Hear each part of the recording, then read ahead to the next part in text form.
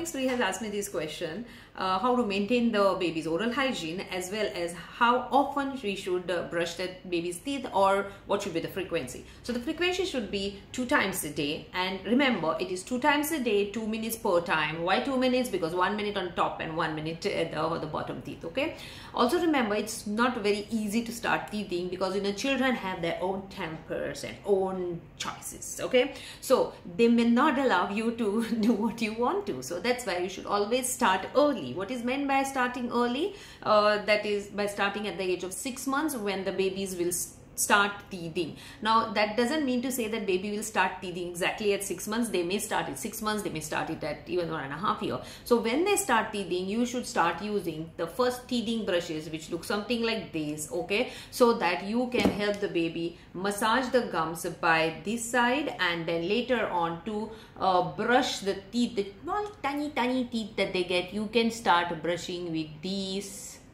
side, okay, and the other side, which has the dotted side, you can use that for the massaging of the gums of the baby. Okay, now why massaging of the gums is important? Because the massaging helps in increasing the blood supply, so basically it will keep the gums healthy, as well as the baby will get into the habit of something going inside their mouth and brushing. Okay, so I hope, Shopping Spree, your question is answered, and if yes, please send me your message down there.